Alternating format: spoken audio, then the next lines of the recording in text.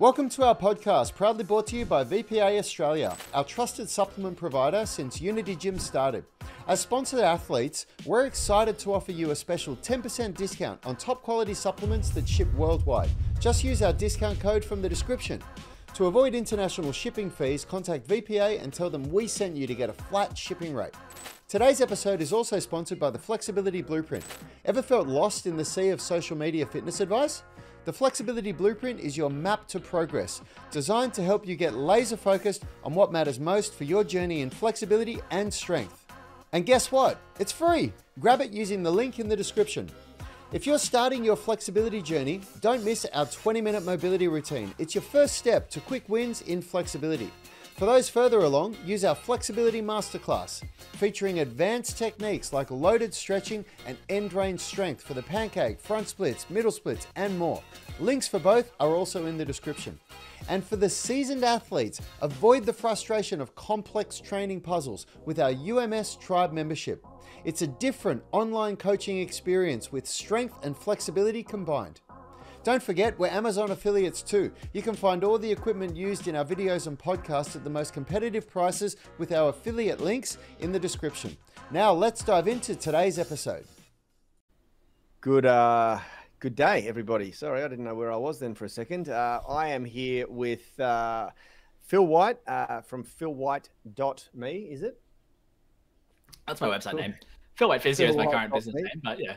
I'm just Phil White. You're just stalling because you didn't come up with a cool name for me like you usually do. So I was getting there. Yeah, all right. Phil is, if you don't know Phil, if you've been sleeping under a rock, he's the world's best physiotherapist. No, I mean that though. We've worked together for quite a long time. The reason why I say that he's one of the best that I've met in the business is because he's got a lot of skin in the game, and there is seldom a sport that he hasn't dabbled with, including, ultra marathons, ocean swimming, cycling, ultimate frisbee, CrossFit, weightlifting, powerlifting. He has had the pleasure of working on and with some of the world's strongest people. Did you ever treat Hathor Bjornsson, or did no, I you didn't it didn't work out when he was in town, unfortunately. But yeah, worked with Hathor's strength coach, which is called the Mountain from Game of Thrones, heaviest ever deadlift. So yeah, been around some pretty strong people. He has had Alex Simons on his table, who is the godly strong, one of the world's biggest human beings when you meet him. Surprisingly, a lot smaller than Hathor. And Sebastian Oreb, of course, aka Australian strength coach, and all of those amazing powerlifters. And so he's, very, very well versed when it comes to strength training and gym. I've done most of the sports, and I've injured myself. I've got most of the classic sports injuries from basically every sport I've tried. Because before I started learning about this stuff, because I was so frustrated as someone who loved exercise but just kept on nailing myself whenever I tried. So that started a path of many years of education, and there was definitely the formal education, but learning so much from working with you guys, working with Sebastian Oreb. I've employed a coach for running who's a dual Olympian. I've always tried to seek out the people who really do the practical stuff, because in physio education you learn so much, obviously, and the sports science degree, you learn so much, but there's a bit of a difference between what's taught in a university versus what you learn from actually doing and working with people who make it their lives to figure out the best way to do things, because you can't perform at a high level without doing it in a way that you avoid injury. So it makes so much of a difference, though, in the way that you practice, because the difference between a physio, and Rad and I talk about this all the time, but the difference between a physiotherapist who works with athletes and their job is their number one priority is to get that athlete functioning at a high level again and back out on the field, in comparison to someone who, really relies on the repeat business of a patient. I think the two models are very, very different. And so I do mean it when I say he's one of the best in the business, just because of that skin in the game, and having that understanding. And it shows in the practice, because you guys treat people with barbells, not rubber bands all the time. I've seen it so many times where the moment you go into an injury frame, like, oh, I'm hurting, or I've hurt myself, or I'm compromised, or you get a diagnosis, you go into the naughty corner, and now you're doing banded exercises, and you're not allowed to touch the cool stuff anymore. And that is really what I want to talk about today. Well, we had, hang on, before you jump forward, that was something that we had a real problem with, if you remember, Yanni, because Yanni and I have been coaches for almost 20 years now. I think next year is the 20th year. And we used to have a real problem where we used to send our clients to physios, and they would come back looking really perplexed, saying, oh, I can't do any of this stuff. I have to sit on the floor with a band and try and activate my TVA. And that was, if people don't know what that means, it's the transverse abdominis, and it was a physio classic. And we got really upset because we ended up, I wouldn't say having it out, but kind of politely, like having it out with some physios, going, our clients are coming back like fearful of going to the gym and saying they can't do it. And it was a real thorn in our side. And so it was a really big asset for us when we developed the relationship that we have with Phil and Nilesh and Leroy, who were physios that weren't doing that. They weren't sending people back with this fear of exercising. They were sending them back actually feeling quite empowered and feeling like, oh, you know what, I'm actually not as broken as I thought I was. So I just wanted to throw that in there. Yeah, cheers. And yeah, it's not to say that like there's never a place for bands, or I mean, I've yet to find a time where I've suggested someone does TVA exercise, but like physios, there's some really great physios out there who are really good at like doing specific diagnosis. But I think like the industry and the profession, it's kind of just drilled into you to be quite conservative, and with all the kind of medico-legal stuff that surrounds it, it can be a bit scary. Like, as you guys know, like I'm always chucking in disclaimers and all this stuff, because like there is that sort of, when you are a APRA registered like health professional, like you do get a bit, you've got certain levels of, I guess, authority that mean that, yeah, you have to be quite conservative in how you go about things. But unfortunately, I think that leads to people just being under trained and developing, that kind of like injury identity, being told they can't do anything ever again.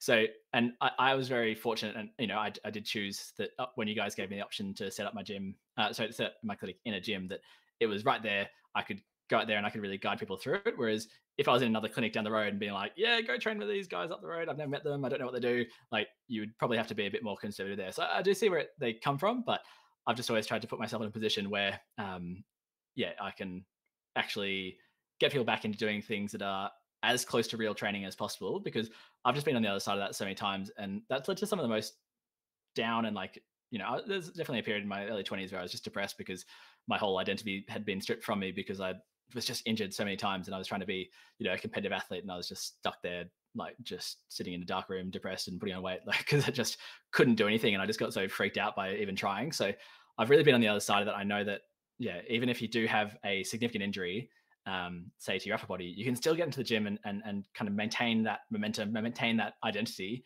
by working on something and feeling like you're a capable person, and you're still part of the crew, and you can still do things with your body, because it's just so, it can really mess with you if that's taken away from you.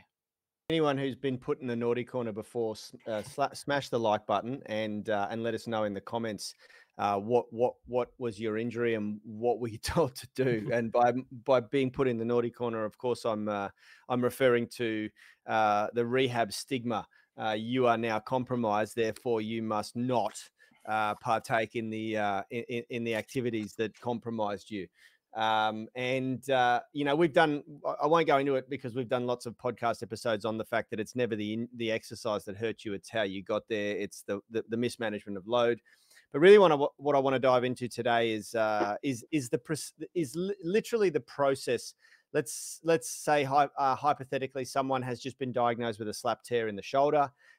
When can they start exercising, and what would the process be for you, Phil, if this was your client? So speaking of conservative disclaimers, I'm going to suggest that if you do have a slap tear, that you really are working with a professional, because those kind of injuries, like there's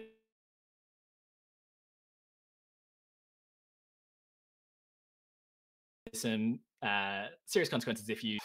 Sorry, I think my internet might have just cut out there. Still. Yeah, start again. Just start again with your disclaimer. Yeah, we got you back now. Yeah, cool. We've got you back.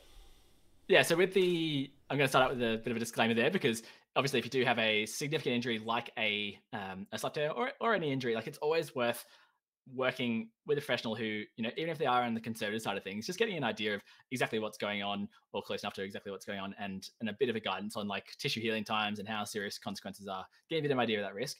But then what I say is like get into the gym that day, the next day, as soon as possible, or and train something else. Like get in there and do some lower body work, do some squats, go for a jog, like whatever you can just to maintain that momentum, because like exercise and motivation is just such a momentum game where when you're exercising well, you sleep better. When you're sleeping better, you manage your stress better. When you're managing your stress, you eat better.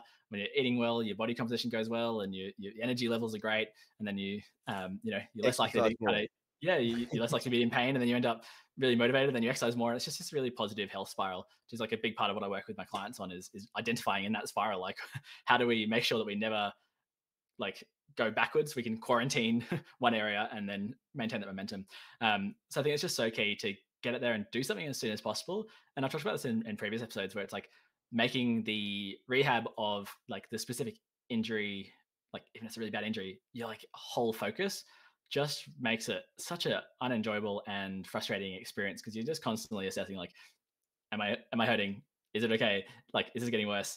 And obviously that's important to consider all those things. But if you can do that in the context of also working on some other areas of of your exercise, so getting in, if you have a slap tear, doing some lower body work, or running or something like that, where you're feeling progress, you're feeling momentum, it just means that it doesn't kind of become all encompassing and really start to mess with your mindset and how you're feeling. So that would be my overall like way of thinking about this.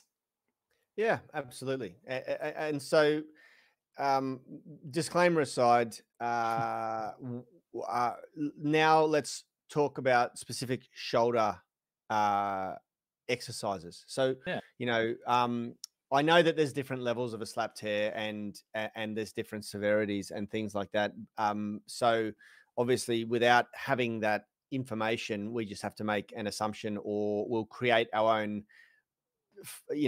fantasy case study where it's a moderate severity slap tear. What would you be suggesting? What would you be probably restricting people, or is it a matter of training? Yeah, I mean, I can talk to personal experience in this one, because it's an injury that I've had. We've had plenty of, it seems like everyone's collecting a slap tear in this group of people. So so just personal experience. I've had one. Rad's had two. Yeah, Rad's had one. It's a sign of a life well lived, I think, if you're getting out there and doing stuff that can lead to a slap tear. Phil, don't rob me, buddy. I've had two. I had two slap tears, one in each shoulder. So I mean, you guys are there, but you're only halfway. Get on my level. So mine happened with a sports injury where I had a guy collide with me and my shoulder just sunk down. I was not really training much in the gym at that stage, and just got the tore the cartilage. And so again, for the slap tears, if people aren't aware of that, what I was just going to say, sorry to interrupt, is let's explain what a slap tear is first. Maybe Rad can bring up a diagram from Dr. Google or something like that, and while you explain it, Phil. Yeah, so it's the slap tear refers to the labrum in the shoulder. So it's like superior labrum anterior posterior is what SLAP stands for. And basically it's the cartilage in the ball and socket joint. It's sitting in the socket, and the shoulder's kind of a funky joint because you got these like spindly little socket, and then you got this massive ball. Like it really doesn't look like it sort of fits properly, and that's to allow the full range of motion so that we can go overhead. Unlike your hip joint, where you can't lift your hips up by your ears unless you're a contortionist. Your shoulder's got this amazing range of motion because it is quite a shallow and not all-encompassing joint socket. So to get around that, the body's quite clever, and it's got these extra passive support structures. So this cartilage that sits in there and makes a bit more of a solid connection point for the ball to sit in. But on the top section of that, you've got this attachment site for one of your bicep tendons. So your bicep attaches into a few different places, but one of them is into that top part of your labrum. So it's a really common one that you can into the shoulder and then start to get this sort of this bicep issue. So when we're talking about like degrees of injury and whether you can get straight back into training or not, like it really does matter how injured it is. And if you have completely ruptured the bicep, that's going to be a very different answer Well, it's quite it is quite a different answer to a regular one. But the key thing to remember is even if you have a super severe injury, it is worthwhile trying to maintain muscle mass and maintain strength by using the neurological tools that we have. So using the brain to basically maintain muscle mass. Because in previous episodes, you might have heard me talk about how neural drive is a big part of the strength and hypertrophy in your muscles. So it's the signal you get from your brain that basically goes and gets the muscle fibers, the motor units, and activates them. So what's quite cool is that if you train the other arm, you get a bilateral signal. So if you go really heavy on the other arm, you can send that same signal that goes down through the arm of the other side and helps actually maintain and even build strength if you're fairly new to training in the other side. So why that's important is because the like deconditioning that can happen with an acute injury, where if you have something that does need surgery, for example, like immediate surgery, if you're not able to really load at all through that shoulder for 6 weeks, 8 weeks or so, then that's a long time, particularly as you get older, where you can get some like significant deconditioning, some muscle wasting through that structure. So by training the other side immediately, getting stuck in there, making sure you're getting that good neural drive, bilateral neural drive, that's going to really help. And you can do that by training bilaterally. There's also some really interesting stuff around imaginary training, where you sit there and imagine really hard that you're, in a gym, you're pushing weights. Like that has been shown as well to actually, stimulate maintenance of muscle mass by activating that neural drive. So definitely do the contralateral one. If you want to get imaginary as well, then by all means do that. That is something you can do immediately, day dot, to maintain some good strength. And you're not joking. We can actually sort of like imagine ourselves stronger. Not stronger, but you could imagine yourself slowing down the decline. Probably would be the way to put it. I know the answer to that, but I just wanted to probe because I wanted you to reaffirm that it is a legitimate training stimulus. Super interesting. But that neural drive is so much brain dependent, because it is that signal coming from the brain. And we briefly talked about how some of the different factors of your training can influence it. But like if you have a lot of caffeine, if you're really amped up, and people taking they did some studies back in the day of actually giving the people in the study cocaine to really ramp things up, amphetamines. They slapped on the back, they set a gun off next to their ears, and like that increase in activation of the brain also then led to an increase in that neural drive. So that's why like when you're doing it, it's not just like, oh, there we go, I've imagined training quickly. It's like you really have to kind of get into it and believe it. So, and again, not suggesting they do any of those things in those studies. Those studies aren't allowed anymore because they have ethics boards that stop that happening anymore. But it's just an interesting place where you can start with that from day dot. And what's quite nice about that is it just gives you that kind of sense of like control and progress as well. Because again, it is often that just demoralizing thing with an injury where you feel like there's nothing I can do. I just got to wait it out. And then you just distract yourself away from exercise, which then means that you might just spend your whole day, I don't know, playing computer games, whatever, and you stay up too late, and then all that negative health spiral happens because you've just like totally disengaged. So I think one of the most important things to health is always to just stay engaged, stay intentional, even if that means doing something little, but tick the box, take the win, and then move on. But so that's day one, you can do something. Yeah, and we, like Rad and I, have had such an amazing result from our shoulder rehab training, which really started because when I injured my shoulder first, I got my slap tear in 2006, and it was really like quite embarrassing to talk about it, but it happened on the dance floor. I did a trick Again, off the wall. Slap tears are a sign of a life well lived. Yeah, that's right. I didn't make a backflip off the wall and had to sort of put my hand down, my arms down to turn it into sort of like a back handspring, like a back flip instead of a back somersault. And it ended in a world of pain. But long story short, that's when I first met Leroy and built that relationship. And what surprised me was that Rad, it would have been a decade later when he experienced a similar injury. I think he was doing calisthenics, I believe. Rad, you can probably talk about the mechanism better than I can remember it. But the exercises that Leroy prescribed Rad were really basically the same. And he had this whole theory of the way he explained it to us was that the scapular stabilizers and the rotator cuff tend to sort of forget to do their job after quite an acute injury like that. And it's very important to sort of, before you start heavy lifting again, just retrain the stabilizers and the rotator cuff, remind them what they're doing, and then as quickly as is right, with the guidance of the right professional, reintroduce your pushing and pulling movement patterns, both in the horizontal and vertical plane. What are your thoughts about that sort of process, that system? Yeah, sure. So like pain inhibition, and yeah, your body's pretty good at like shutting down areas that are in like an acutely injured place. So like the neural drive sort of slows down, and the muscle activation really sort of turns off, for want of a bit of a word, because your body is trying to be like, wait, don't do this thing. And that's what pain's all about. Like pain's super useful for in the acute stage to be a good signal not to really load up something that needs to go through sort of some acute healing. But yeah, where it is then no longer useful is if you don't start to reactivate those muscles, if you don't start to get them going, if you don't maintain that muscle mass throughout the rehab process, then you really do decondition in a big way. So with all shoulder training, like that's the interesting thing that I've kind of come across with, changed my thinking of with exercise over the years, is like you kind of go into physio and you think you're just going to be doing all these banded, like very isolated rehab exercises, but like the most effective rehab is like training the whole system. So that's going to be a combination of the big prime movers, the pushing and pulling muscles, doing that in a structurally balanced way, as you guys do with horizontal pushing and pulling, vertical and horizontal planes.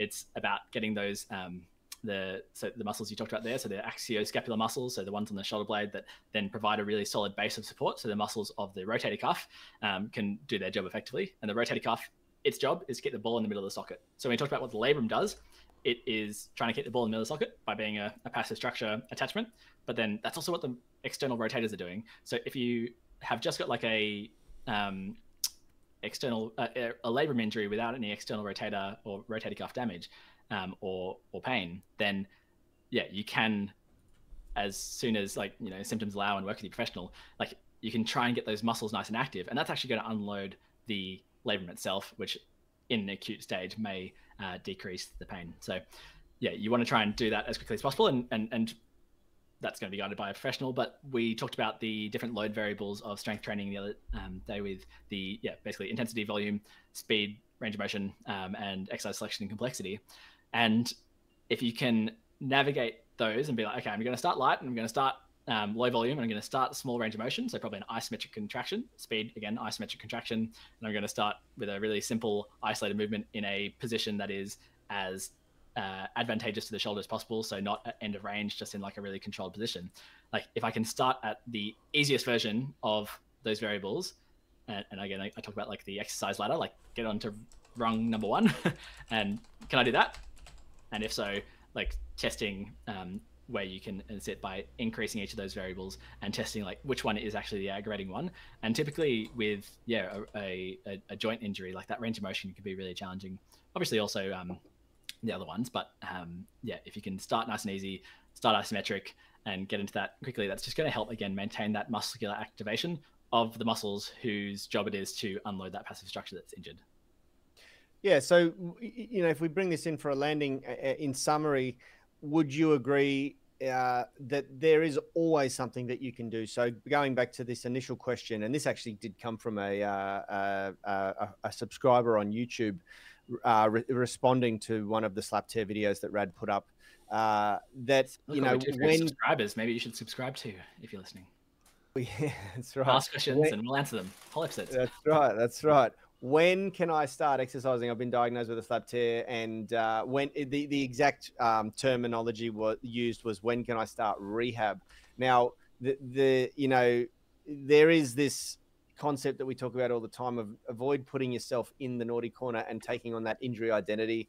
I think that based on what you've said here, there is always something that you can do, and that you can do immediately, and there is seldom a time in the absence of like a severe bone fracture or something like that, or that you've just been cut open, you've just gone under the knife and had a major surgical intervention, there's usually always something you can do. And that may just be even those like you still, for a bone fracture, like you can do contralateral training. If you're just being cut opening, you can do imaginary training. Like there's always like the rungs, like unless you're unconscious, like there's always something you can do. And I think that's really powerful to remember, because it's that feeling of like powerlessness and the feeling of like, just disengaging from your health and your life. Like that's the most dangerous part of not being like not kind of keeping exercise as part of your life forever. So I think on a psychological level, it goes back to what we spoke about in an earlier discussion on a different episode, which is that there's this, I can't do all, so I will do none headspace, and to remind the listeners that you have this sort of philosophy that you use with your patients or clients, which is so the 4 tiers of so minimum, maintenance, progression, and optimization. So there's, you don't always have to be hitting optimization for everything, which is like the quickest way to get the most progress in the shortest amount of time. And if you expand that out to the rest of your life, like it also holds true. Like you can't optimize everything all at once consistently. So, but people set that up in their mind that they should be, and therefore it makes it reasonable that they don't do anything, because doing that much is unreasonable.